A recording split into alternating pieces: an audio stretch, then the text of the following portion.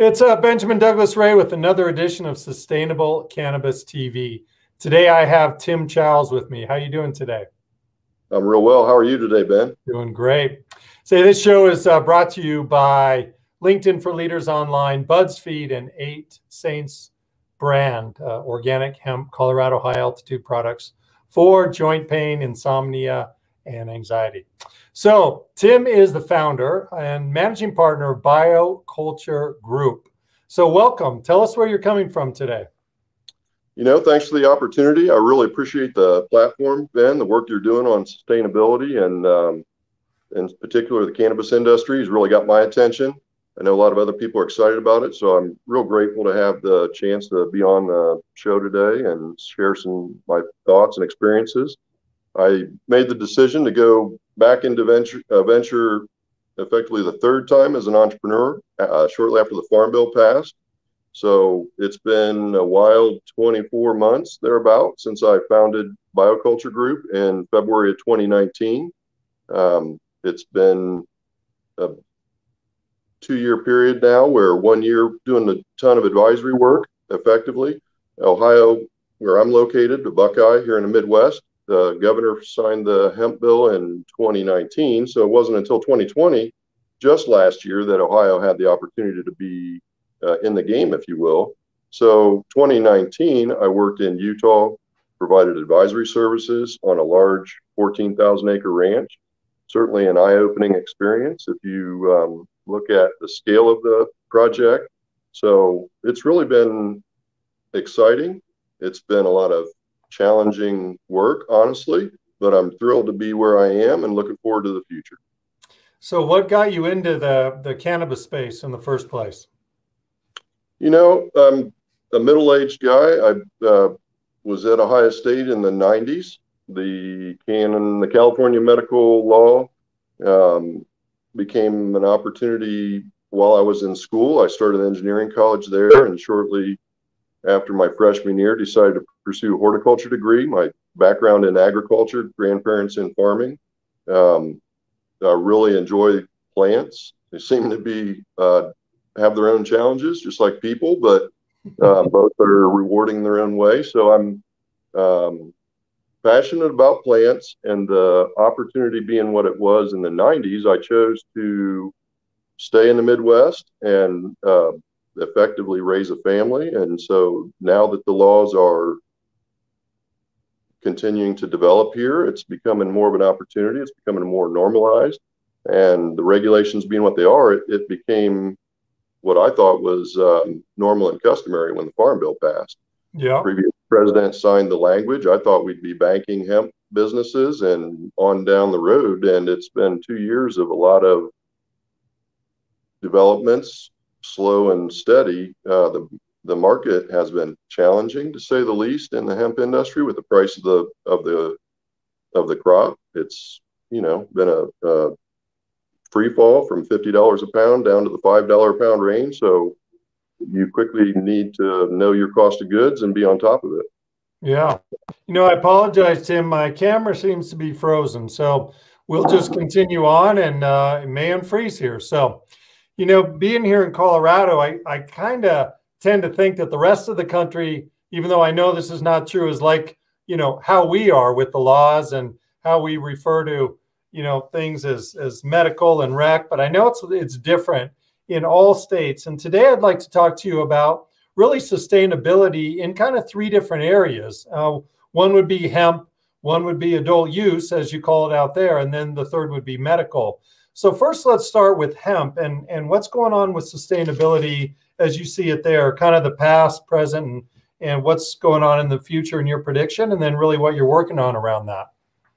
Yeah, thanks, Ben. It's there are effectively 3 markets as I see it, and so the hemp market and the sustainability related to largely outdoor field agricultural production is similar in a lot of ways to the agricultural industry at large, where you have pesticide implications, you have soil erosion implications, you have this water management or limited use of water, the conservation of water. So there are a lot of similarities there with the agriculture industry at large, but you're also talking about the CBD, the cannabinoids, and effectively in a short amount of time, it looks like they'll be produced in the lab, not in the field. And so there is the smokable hemp market, which I think is going to be there for a while. And I'm effectively in that market myself now in Ohio, and I know the soils are a big part of the quality of the product that you finish with. And so I've done a lot of soil testing all the way back into the ornamental horticulture experience I had, but it's a different kind of a test when you know how rapidly the plant can accumulate these things. So the truth is, finishing with a pesticide-free organic crop that's going to make a quality standards a challenging bit of work. And so as I see it, the Midwest soils, a lot of automotive industry and a lot of coal industry factories for the last 50, 100 years, a lot of the soils are effectively contaminated or have impact to those type of industries. And you can also talk about the tobacco industry and some of the fungicides and the arsenic that is a byproduct of those crops. So it's each state has its own challenge. Each type of soil represents its own unique set of challenges and opportunities. And so I just think it's a huge problem that has a lot of opportunities. That's one of the reasons why I'm excited about it so much. It's going to become a scaled industry, multi-state operator kind of a market, but there's going to be opportunities for entrepreneurs at a much faster clip than some of the other industries we've been working to be successful in. You know, when you talk about the soil being damaged, how do you not have damaged soil from years and years of oil and chemicals? And, what do you do about that? I guess there's two questions there. How do you not get yourself into that predicament? And then how do you get yourself out of it? I think if you have good records and you've been managing your property, your farm, whether you're the farmer or you have a relationship with the farmer that's actually doing the work, and you are actively managing the work, you'll have records. And some of this is just normal. You know where your inputs are coming from. So as the soils have been farmed, as the carbon has been basically removed in the conventional till and maximize yearly returns, then the net effect has become you have to put more inputs into the soil. And so if your inputs are affected or contaminated with the heavy metals, you'll be bringing the contaminants in when you fertilize or put other pesticides onto your crop. The alternative is if you live near a coal plant, you are effectively the recipient of potentially EPA, precipitates coming from the rain. And so there's a number of things that you are looking at when you decide where to farm and where you live. Location matters. And so the opportunity is to remediate the soil with the cannabis fiber crop. And that is one way that you can solve that problem in a real timely manner. In a couple of years, 2 or 3 years, you're going to see a real difference in the amount of contaminants that are in the soil. And after remediating the soil, then you can move on to that type of a medicinal crop or a higher grade product. So you're saying do your homework first. Like a lot of things we're learning in this business is the more planning you do, the more homework, the more testing, whatever it is up front, it's going to save you, years and hundreds of thousands of dollars potentially in problems. Absolutely. It's a lot of common sense. None of this, truthfully, is rocket science. It's a lot about knowing what to do, when to do it, and having the funds to do it. And so there are a lot of challenged hemp farmers right now because the banks are not lending to the hemp industry. The SBA is not lending to the hemp industry. So I post oftentimes about access to capital, because the truth is, if you want jobs to be created, let the American citizens, let the free markets be what they are, and you'll see jobs be created. If people don't have access to money, whether it's coming from their own pocket, the bank's effective pocket, or some other market where the financial markets exist, it's going to limit the success of these endeavors, and competition is a good thing. What about, how would you get access to capital there? I mean, you say SBA that they're not loaning, but what about credit unions or private? Are you seeing any loans in hemp in there? It's the most recent 3 months I've really been focused on this. I've got my own money and time invested into I've got a 5-acre property here in Ohio. I grew up on an acre, and I've been on 250 acres, and each of those represents its own challenge. But even a small quarter-acre hemp crop in Ohio, which is the size that you need to start with, 1,000 plants, you're going to need thousands of dollars to be really successful. And so, to your point about the credit union in Ohio, compared to Michigan, our neighboring state to the north, compared to Indiana, the neighboring state in the west, each of those states, the credit union will potentially really enjoy seeing you and want you to be their customer. Or here in Ohio, there aren't many. They're effectively treating the hemp customers just like they do the marijuana customers, and they're making the customer pay compliance fees to due diligence on businesses that are not illicit. So it's really frustrating to want to invest in your own enterprise and have to fight more stigma. So I think it's going to, obviously it's changing. The truth is, each state, you have your own local flair, and it's a real opportunity for that reason. When the federal law changes, it's going to quickly eliminate some of this, but for the moment, it's a real stigmatized thing in many states. Yeah, it was here for a long time. I mean, I think that's one of the biggest things that cannabis companies face, cannabis or hemp, are really just access to capital. I mean, it's really I would say it's the major limiting factor in driving out of business for economy and providing a lot of jobs, is just that access to capital, based purely on what you were saying, that the federal illegality of cannabis plant, but it doesn't really have anything to do with hemp. So it's something that needs to change. And when it does, I think we're going to open up a lot more jobs here. So, well, let's get on to the second part here is medical. Let's have the same response then for medical as opposed to the hemp in terms of what you're seeing there for sustainability in your state and the states around that you're working in or touching you. Yeah, I believe that's really an opportunity for the states to look at their own environment, the physical environment, the land, and the quality of the land, and ask themselves what they want to see happen. Because in Ohio, the medical marijuana law changed in 2015. It's basically been about 5 years, more or less, and so there's supposed to be 24 operators now. There's less than maybe half are cultivating crop now. The other half are still working it out.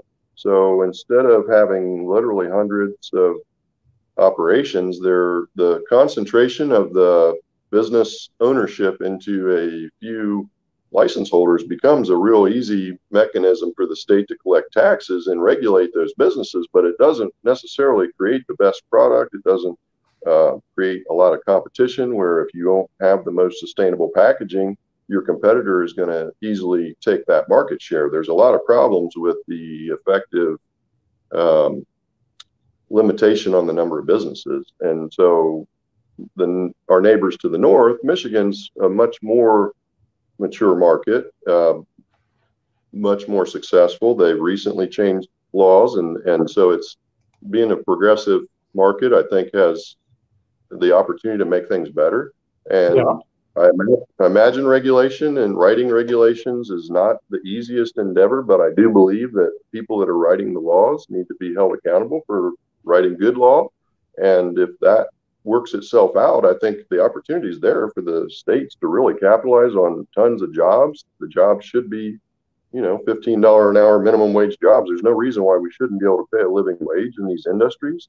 But if it's not done properly, the unregulated market and the reason for illicit activity is going to persist. So economics class at Ohio State in the 90s, my Econ 200 professor said, literally, if you want to end the war on drugs, work on the demand side of the problem, not the supply side. And so there's just a real supply, there's just market forces at work that you don't have to be a real high level intelligent person to look at and understand this is the impact of what these laws are and what's going to happen. It's an opportunity that still exists despite a lot of challenges. So why do you think, I mean, this is kind of not really a loaded question, but why do you think that the regulators and legislators don't see that kind of basic, statement that you just said about the demand and the supply? Because I think all of us in the industry see that. We know that. If there isn't a legal way to do it, the black market will thrive. And so, why doesn't that change faster? I mean, it's a question that we have to deal with every day because we have to fight against the illicit market, and it does not do the industry any service to not address it, because it's going to grow if things don't change faster.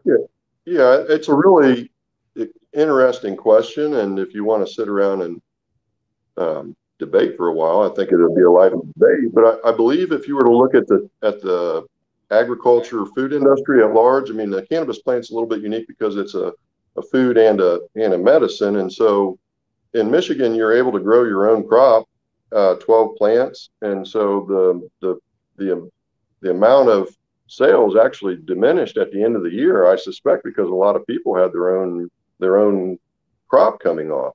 So in a lot of ways, if it's pay to play, which is basically the way that it is in Ohio, you literally have to have millions of dollars to operate that entity. So not to say that there is fraud and bribery in these states, but the truth is the state law changes, and then a lot of states have given local authority to townships and municipalities to say whether or not it's effectively cool.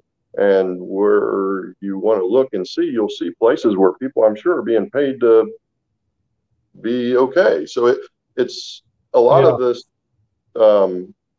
basically friction in the market is because the laws aren't effectively, the overbearing nature of the laws and the effort to try to constrain the supply is become part of the problem. The black market, if you want to call it that, isn't going to go away until some of these barriers are taken out of the system, and some of the call them inefficiencies, call them friction, whatever you want to call it. It's not a free market for sure. And people still buy tomatoes at the grocery store. Everybody doesn't grow their own tomatoes. So at some point down the road, when the stigma is taken off the plant and the states are effectively figuring out how to make their budgets balance, I believe you're going to see it. 40, 50 cents on the dollar tax for a product is not really a workable system. So I think it has to be, it just has to work itself out. It's still in its infancy. Do you think it is stigma, that's the primary reason, that it's just going to take time? I know in my proverbial neck of the woods, being from the Midwest, and having a partner in other relationships in the South, and knowing more about the Bible Belt now than I did when I was a teenager. The war on drugs started when I was a teenager. So it's basically still persisting today. And so I do think the stigma is real. I've had many conversations with bankers that have effectively told me it's a crime, and I've had to educate them about what I'm doing. And so, the alcohol and the tobacco industry, the packaging and the tobacco and alcohol industry, there's no child-proof requirement there. So I just had this point made to me yesterday that you can't recycle the pharmaceutical packaging because it's possible that the child-proof would wear out. So, the cost benefit of the matter needs to be part of the decision making, and if it's not, I think that's becomes part of the reason why the problems aren't solved. Yeah, it's a very complex issue, and I don't think that it needs to be complex. I mean, we're still going through this probably faster than slower than we want, but it is relatively quick in terms of an industry maturing. But there are a lot of challenges, especially as we've seen over the past year with the divisions within the country, just about opinions. And so you imagine every jurisdiction, every city, every state, every regulator, every commissioner, they all have a different opinion about what cannabis is and the legality of it. So, one, it may be the stigma, and two, it may just take time for people who are, younger, growing into those positions that don't have that stigma from the 50s on up, who are our age, to really just start to make the laws. So interesting time that we're in. So absolutely. Well, I'm going to get into adult use, and really, so the third part of the question here is, how is adult use, and how do you see that with sustainability going on where you are in your surrounding states? It's really interesting to me when you talk about the surrounding states, and it really emphasizes how different we are, as I just said, as a country, state to state. Yeah, that's the truth. And I attended the hemp conference in 2019 in February, and there was a venture capitalist that was speaking, and I asked the question about the state by state regulations, if it made it a better opportunity or it created challenges that the venture capital community wouldn't want to be a part of. And he absolutely said that state by state, the way this rolls out, it delays the competitiveness. And so there is an opportunity to get in front of the other folks that are trying to make their way in the market. And so I believe that for me in the Midwest, like I've said, Michigan has always been a state that I've personally traveled to. I traveled, fortunate to travel when I was younger, had an aunt in Arizona, and I saw almost every state in the United States before I was 18, and it's become part of who I am. And so I believe the tourism aspect of the adult use cannabis industry, Denver's an awesome city, and I think other cities that have a lot of travel will benefit from opening up those markets. And if you think about Airbnb, how successful that is, I just think that if we weren't so worried about the stigma, I think you could easily look at the business opportunities, the opportunity to open up job growth, to have much more competition. And it's nice to be vertically integrated so that you can control all of those aspects of the supply chain. But if you look at other industries and you apply the concepts to the cannabis industry, in my opinion, we're entering an era where craft and specialty operators have the opportunity to step in there, and be a real world-class business doing just one small piece of a super huge industry. So, if the tides truly are all rising right now, we should all agree that there's plenty of opportunity, work to educate one another, work to learn from other operators, and effectively the big industries get a lot of, feedback, mischaracterization potentially, but they're going to do what they're going to do. A third of the market's going to be owned by the small operators for the next 10 years. It's not going to be dominated for a while. So it's just a huge opportunity that we can all take advantage of. And I do believe the adult use markets, if Oregon was able to ship its product to Illinois right now, a lot of people go to the Windy City. There's a lot of reason why that makes sense, and it would invigorate a lot of communities that need the economic activity and the tax base. Do you see, kind of like New York is talking about, joining together up in the Northeast, that there would be packs around your area, just like there are water packs, states band together. Do you, if everyone has the same laws next to one another, would that be a possibility that you see in the future coming up? I absolutely think it makes sense. The concentration of population on the eastern seaboard is a real factor for a lot of reasons, a lot of industries. And where I'm at in Columbus, they raised 14 bridges going down to Virginia over a 10-year period to be this intermodal hub and bring product in with planes, trains, and automobiles, basically. And so we can reach 65% of the United States population from where I am.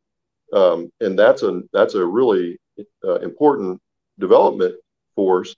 But the Northeast, New York, New Jersey, eastern half of Pennsylvania, those markets, there's, you do need land. You can't grow all the crop in a building. There are technologies and greenhouse structures that are continue to become more efficient. And so I do believe that you're going to see more and more sustainable structures being built. But in Michigan, you can grow outdoors. And so why would you grow indoors if you can grow outdoors? It's electric bill is a real thing. So I just think that if you stop and ask yourself, what makes sense, a lot of this is farming. A lot of this is just horticulture. We've been selecting plants for 10,000 years, and biotechnology and the new decision-making tools with artificial intelligence, it's still basically growing plants for food and medicine. And now we're fortunate to be able to do it in a real accelerated manner. The difference between adult use and medical, do you see one of them absorbing the other at any time? Or will there always be a difference? Even though it's the same plant, will there be a difference in categorization? I think there's always a need to have a higher potency product for a medical patient. And so I believe at a higher concentration, you have the potential to have a product that could potentially cause, some impacts to younger people. And I do think adult use is the right way to characterize it, because the truth is we don't need a bunch of teenagers smoking pot. I mean, it's not good for the developing brain. And so I think the medical marijuana market exists because the need to treat it as a medicine is real. It does need to be regulated at a high, it needs to be tested and validated at a real high level so that cancer patients, folks that have compromised immune system, aren't getting some of the products. And so I do think that it makes sense to keep it separate. And I also think you're going to see insurance basically covering that product. And that's another strong reason to keep the two separated. That's an interesting point. Well, great, Tim. This has been really good information. I appreciate it. I appreciate your perspective, and really to see what the world is like on the other side of the country, at least from Colorado here. How can people get a hold of you to talk more, or what's your website? Yeah, appreciate that. And we call ourselves the heart of it all here in Ohio. I guess that's the state motto. So it's we're not Eastern Seaboard folks, but in the Midwest, it's nice to be connected. And Colorado's where it all started effectively in some ways. But you can reach me on website www.bioculturegroup.llc.com. My email address, tim@bioculturegroup.llc.com, and my cell phone number, 614-304-1340. I always enjoy a good chat. I like to tell stories and potentially get along that way, if you will. But appreciate the opportunity, Ben, and look forward to the things coming at us in the new year. Yeah, I'm excited too, and I apologize about my video here. Tell me, what are you excited about this next year in terms of projects that you're working on? Yeah, it's going to be a second year crop in Ohio for me, so I've got some changes to my environment here. I'm looking to grow indoors or under some cover. Last year I grew an outdoor crop, 5,000 plants, all seeds. So I'll be working from some cuttings this year and doing some more propagation, working on some breeding projects, and looking to really leverage the genetics that I've had fortunate to get access to. And so I'm just looking to produce a higher quality crop 1 year at a time. Great. Sounds good. Well, thanks. Good luck. And next time we talk, I'll try to be here in person. So enjoy your day. Thanks a lot, Tim. I appreciate it. Take care. Thank you kindly.